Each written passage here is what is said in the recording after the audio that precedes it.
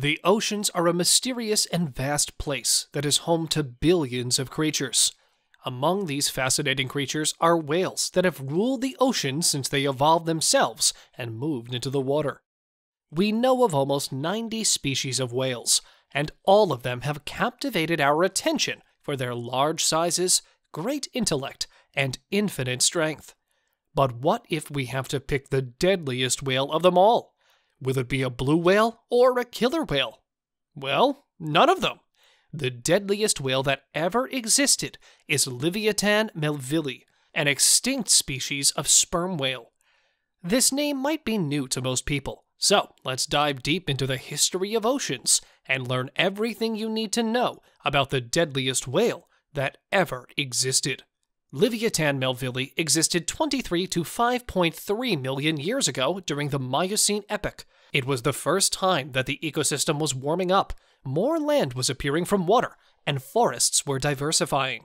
While many marine animals were evolving themselves to land, Livyatan Melvillei was getting better and better in the oceans. The species was named after the biblical sea monster Leviathan, and the author of Moby Dick, Herman Melville. Livyatan Melvillei was 40 to 60 feet in length and weighed 40 to 50 tons, making it the biggest creature to have ever lived on the planet, equal to a modern sperm whale, if not bigger. The first ever fossil of Livyatan Melvillei was discovered in 2008 in South America. This discovery opened new paths for the exploration of extinct whales and the evolution of this species. The whale had a giant head with a massive jaw that was full of sharp teeth. These teeth were longer than 14 inches and looked similar in some ways to the teeth of a shark.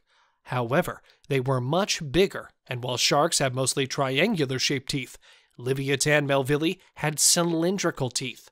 Look at the size of those teeth! Livyatan probably hunted larger prey near the surface, such as other smaller whales.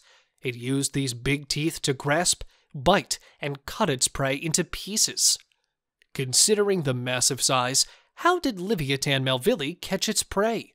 Well, Livyatan was built as a predator from its head to its tail. Despite its big size, Livyatan had both power and speed. The tail of Livyatan Melvillei, known as a fluke, had a streamlined shape that provided propulsion in the water. By moving its tail up and down, this mammal created enough pressure to move forward in the water.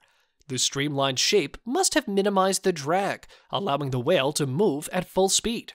Besides speed, the Livyatan whale also used its tail as self-defense, as well as to dodge the attacks of potential predators. Livyatan was an apex predator of its time, but was it deadlier than other ancient predators, like the most powerful ancient shark Megalodon? What would have been the results if Livyatan Melvillei and Megalodon were involved in a battle? The accurate historical period of Livyatan Melvillei is not confirmed. Scientists believe Leviathan and Megalodon lived at two different times. So, let's consider their abilities and make an assumption for the battle. Both Livyatan Melvillei and Megalodon were built similarly in many ways. Megalodon could grow up to 60 feet in length, just like the whale. Both had massive jaws and a set of deadly teeth, and both could have powerful senses such as echolocation to locate their prey. However, Livyatan was swifter and smarter than Megalodon. Intelligence can always play a great role in battle. But again, Livyatan Melvillei would have to come to the surface for air, which is the area of the shark. On the surface of the water, Livyatan has no chance of winning. So, the outcome of this battle would entirely depend on the circumstances in which these predators would face off. So, the ancient whales were considered the biggest and most powerful predators, and it must have ruled the oceans for quite a long time. But how did such well-adapted giant creatures go extinct? Scientists believe that the Livyatan whale did not go extinct because of one, but multiple factors. They assume that sudden changes on the Earth during the Miocene epoch changed the entire habitats, making it difficult for many species to survive.